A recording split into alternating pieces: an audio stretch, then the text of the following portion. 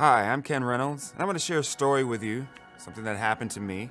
On March 6th, 2018, I received a call from my doctor. The doctor gave me some news that I wasn't expecting, and it was that I had lymphoma, which is a form of cancer.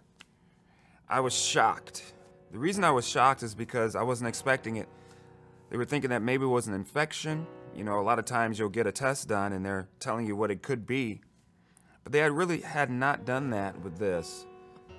So I had to ingest that news. I had to kind of process it. It was early in the morning. I had to decide at that moment, am I going to let this shake me or am I going to walk through it? And at that point I realized that the battle was going to first start in my mind. I had to get a hold of that information. And a lot of times in life, that's where things start. That's where the battle begins, in your mind, how you process it, how you're going to think about it. Are you going to let it control everything that you do?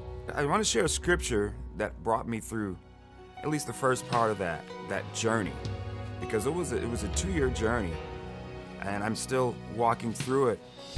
I'm doing good. But at that time, Psalm 23 was brought to my mind. That brought me comfort during that time. And I ended up writing a song to that psalm. One of the lines in that scripture that is in this song says, "Yea, though I walk through the valley, I will fear no evil, for you are with me." And you notice in that scripture it says, "Yea, though I walk through the valley." It doesn't say, "Yea, though I sit in the valley." "Yea, though I sulk in the valley." It doesn't say, "Yea, I whine in the valley." A lot of times we do that. We're facing something and we're faced with some challenges or some obstacles, and we have a pity party. It's understandable. We have emotions, things that happen to us, and we don't sometimes know what to do. But the Bible is clear. And in that scripture, it says we walk through the valley, that we will fear no evil. Why? Because God is with us. And I knew that my story wasn't done. And that was one of the things that got me through, because I knew my story wasn't done. Verse 2 of that song says, "The Lord is my shepherd, and I know where my help comes from.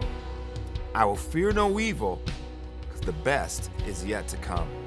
I had to really believe that.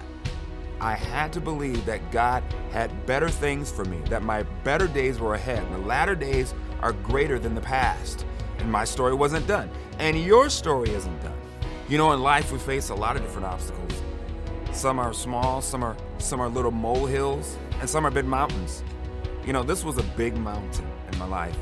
I ended up going through a bone marrow transplant. I endured some treatments. I was in the hospital for just about a month. There were days where I was in a lot of pain. And, I had an opportunity to either get depressed and to look at the negative side of things, or to keep my eyes on God.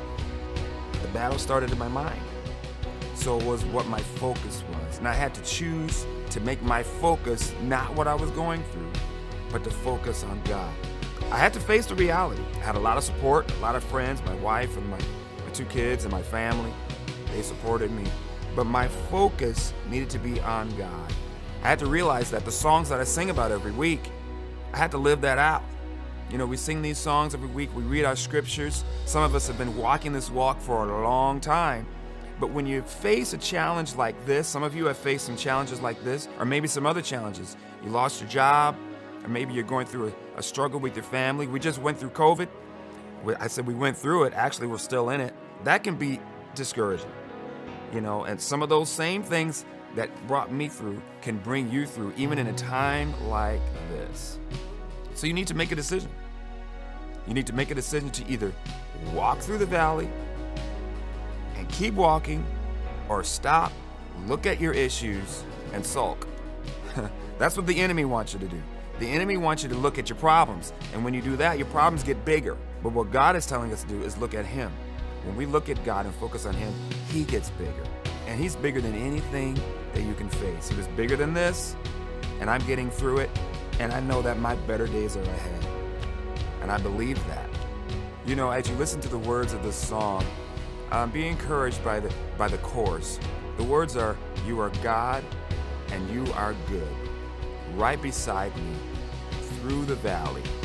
You're always there. You promised, and I believe." And what that's saying is, no matter what you're going through, God is still good. He's good in the valley, He's good on the mountaintop. And I didn't realize when I wrote the song that we'd be in what we're going through right now. These words are true more today than even they were when I wrote it. So God bless you.